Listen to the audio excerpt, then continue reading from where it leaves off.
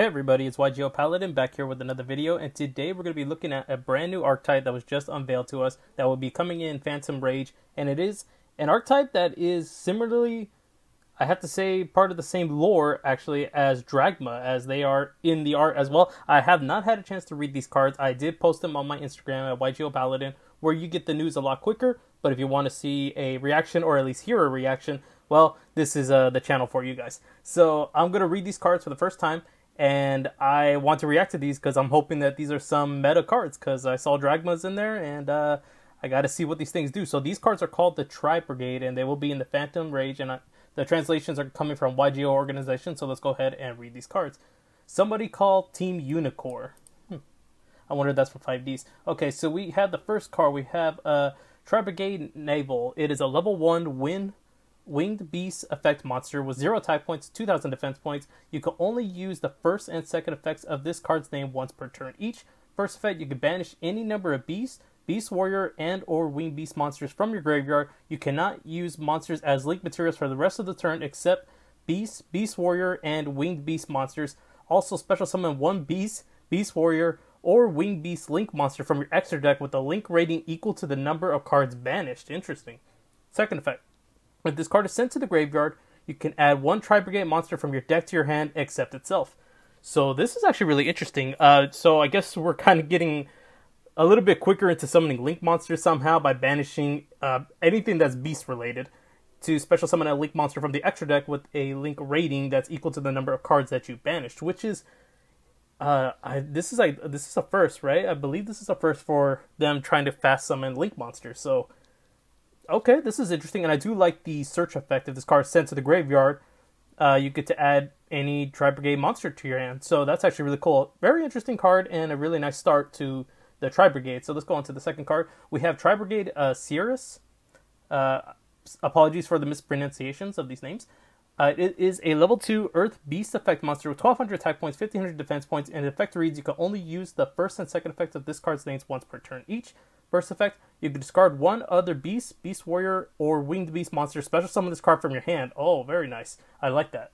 Second effect, you can banish any number of beasts, beast warrior, and or winged beast monsters from your graveyard. You cannot use monsters as link materials for the rest of this turn except beast, beast warrior, winged beast monsters. Also special summon one beast, beast warrior, or winged beast link monster from your extra deck with a link rating equal to the number of cards banished. So very similar to the first one, but this also lets you special summon from your hand. I like this, and the more I'm thinking about this, these are beast monsters. Beast so far is winged beast and beast for the other one. And I remember in the tournament pack that was coming out in the OCG, they had what was this, Chuckanine in there. So we may not be getting any Zodiac cards, and this might be why that card's getting printed in there, because I thought we were getting Zodiac cards, but this may be the reason why Chuckanine is getting reprinted in a tournament pack in the OCG. So I do like this. I do like that you can special summon itself, so that's really cool. Yeah, it shares the same second effect of fast summoning link monster. So let's continue on with the rest of the support. We have Tribrigade Fractar. Oh, because it's a centaur. It is a level 4 fire beast warrior effect monster, so it is tanky, searchable. It has 1900 attack points, 1600 defense points. Its effects, you can only use the first, second effect of this card's name once per turn each. First effect, you can send this card from your hand or field to the graveyard. Send one level 3 or lower beast, beast warrior, or winged beast monster from your deck to the graveyard. Interesting. So, what was the other one? Oh yeah, so you could send this to the graveyard just to get a search. Yeah. I mean, I like that. Second effect, I'm pretty sure it's the same thing. You can banish any number of beast, winged beast, monster from your graveyard. You cannot use any link materials for the rest of the turn except for beast, beast warriors, winged beast. Also special summon one beast, beast warrior, or winged beast link monster from your extra deck with a link rating equal to the number of cards banished. Yeah, so it shares the same effect. All these main deck monsters share the effect of fast summoning link monsters by banishing any beast-related cards and summoning a link monster of the same rating. So, interesting. I do like this one. You can send it from your hand to the graveyard, so you could send that to get this to the graveyard, get a search, which could be this. So you're going to have to definitely use more beast monsters, because so far this seems to be it for the main deck. Unless we get some more cards down the line, but we have 10 cards right here, so we'll have to wait and see what happens. So, enough of that. Let's get to the link monsters. We have Tribrigade I don't know. The Villager of the Fruitless Flower. Let's just call it that. It is a Link to Earth Beast Link Effect monster with 1600 attack points, and it points to the left and bottom left. It requires 2 Beast Warrior, and or Winged Beast monsters. You could only use the first and second effect of this card's names once per turn. Okay, second. I don't know why I read that completely wrong right there. Okay, so first effect. During your main phase, you can special summon 1 level 4 or lower Beast Warrior, or Winged Beast monster from your hand, but you cannot use monsters as link materials for the rest of this turn except Beast Warriors, and or Winged Beast monsters. So it turbos out summoning monsters from the hand. Unfortunately, it's not from the deck. So this seems okay. Second effect, if this card is sent to the graveyard, you can draw 1 card, then place 1 card from your hand to the bottom of the deck. It seems okay. I'm going to read through the rest of these, and I'm going to try to speed it up a little bit so we can get to all these cards, and this video won't be so long.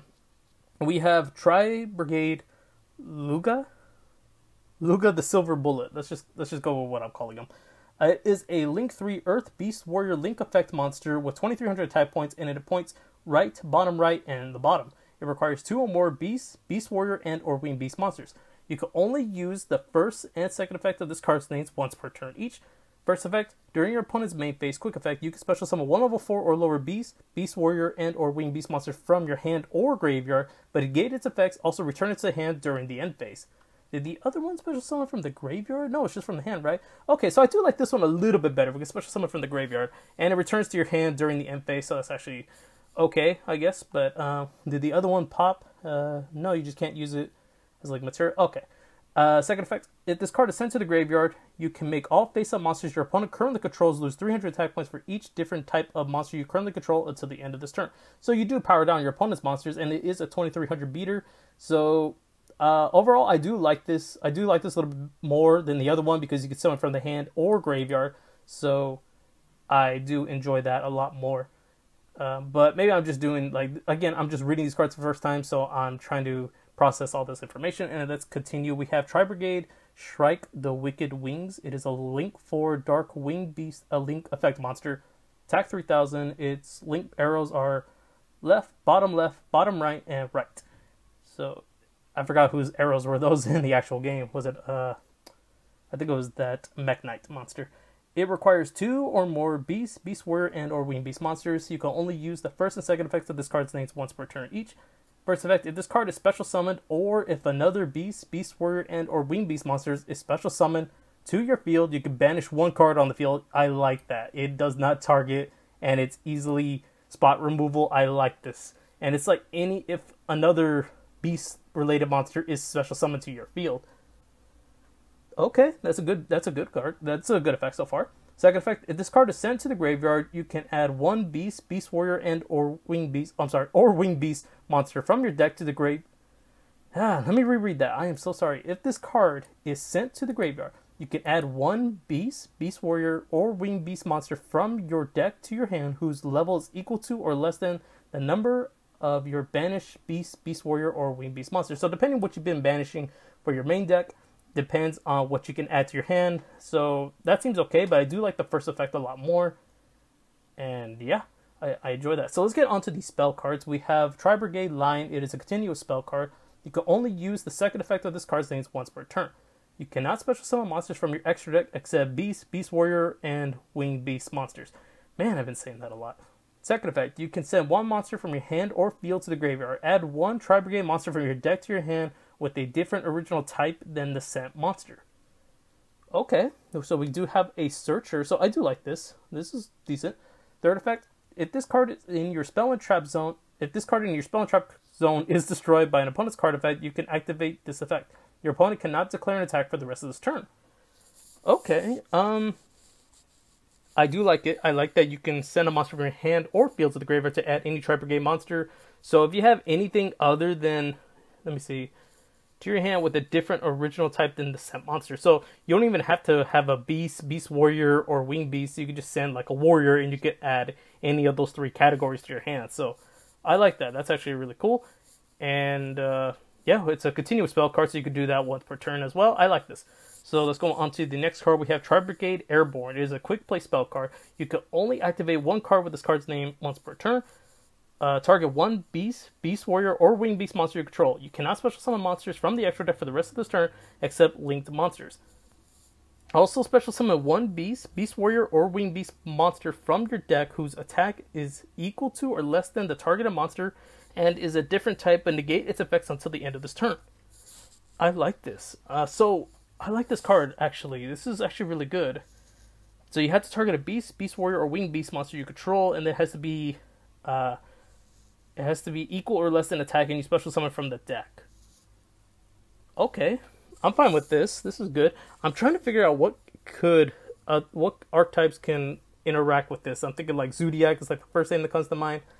Winged beasts, I don't know, Black Wings maybe.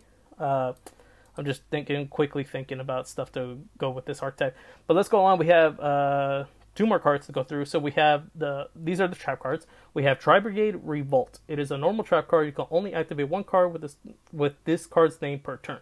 Special summon any number of your beasts, winged beasts, beast warriors, monsters that are banished and or in your graveyard, but negate their effects if any, and if you do, immediately after this card resolves, link summon one Tribrigade Link monster using only those monsters. So it is a kind of soul charge. It is a soul charge for the deck, while also a kind of quick play link summoning depending on what you do. So you do have your links 2, 3, and 4.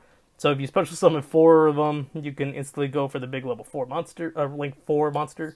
I like this. It's a trap card though, so I don't think it's gonna be all that great. So I don't see this being, it's not actually soul charge, where soul charge was an actual spell card. You could activate it right away. So you will have to wait a turn, and if this card survives, you can activate it during the next turn. So this card's cute, but I don't know if it's gonna be all that great. If you run Trap Trick, I guess this could be okay, but yeah, still a trap card. So going on to the final card, we have Tribrigade Oath. It is a normal trap card. You can only use one of the first and second effect of this card's names per turn, only once that turn. So it is a one effect or the other. It's one or the other. First effect, target one link monster you control. Special summon one beast, beast warrior, or winged beast monster from your hand or graveyard with a different type. Okay, I was a little confused right there. It's like, wait, what is that? What does the targeting have to do? Okay, so I'm fine there. Second effect, if you control at least one each of beast, beast warrior, and winged beast monsters, you can banish this card from your graveyard, then target one face-up spell and trap your opponent controls and negate its effects until the end of this turn.